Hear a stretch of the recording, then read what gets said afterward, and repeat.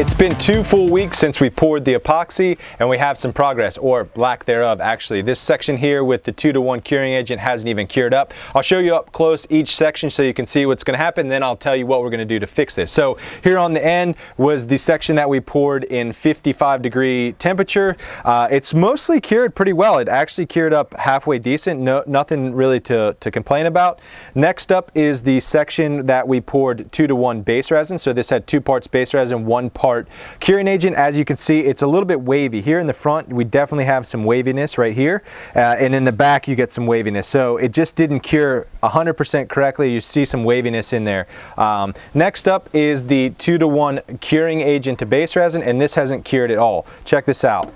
It is 100% liquid still, hasn't cured whatsoever, and again, it's been 2 weeks, so we'll address this here in a second. Last but not least is the section that we poured perfectly well, and it is 100% cured. It's good. There's no soft spots or anything like that. So now that you've seen what each section looks like, we're going to go ahead and try to fix this. We're going to start with this area right here, which is the 2-to-1 curing agent. This is the stuff that is still tacky, and as much as I wish there was a silver bullet to fix this, there really isn't. You might see some people online that say, oh, just mix up another batch, pour it over top, or maybe you mixed too much base resin or too much curing agent and then just pour whatever it is on top that you were mixing out of. You can't do that. It's not going to work. You have to scrape it down. You have to sand it down.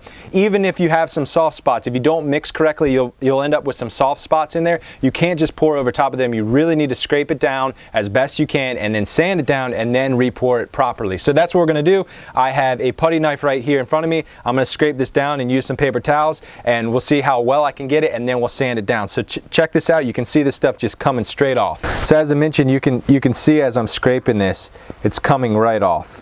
Almost down, 100% down to the wood. Check that out behind it. We're down to the base layer there. So scrape this off as best we can, and then I'll sand it. I mean, you can see it hasn't cured at all. Still 100% liquid.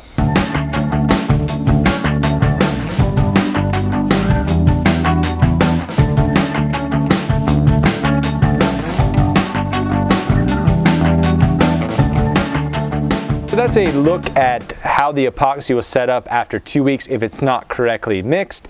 Now, how do you go about fixing it if you have a problem, you didn't mix it correctly? Well, it's kind of a tricky subject because it depends on what your epoxy looks like. If it has bubbles at the top, you can hit it with a sander. If you're really, really thin, it's still not cured, you can go ahead and scrape it down as I'm showing you right now. You could just hit it with a putty knife or something similar and scrape it down as best as possible and then hit it with a sander. Now here, this section that we poured a 2-to-1 base resin, we thought it was perfectly set up until we hit it with a sander, and it was almost rubbery. It wasn't properly cured. So you hit a section that is rubbery. If that's the case, you need to scrape it down as best you can before you hit it with a sander, because obviously the sander is not going to work on a rubbery surface or a liquid surface. So the best thing you could do is scrape it down as best as possible, sand it as best as possible, and then go ahead and clean it up before you pour again. Now you can pour the entire project again, or you can pour that specific area that is affected. Because the epoxy self levels, it's gonna go ahead and flow out so that you're not going to be able to see that. So that is a look at what to do and how not to pour epoxy, and then once it is a problem, how to fix it. Thanks for watching, guys. Subscribe, give us a thumbs up. It's what helps us to keep going, and we'll be back with more videos next time.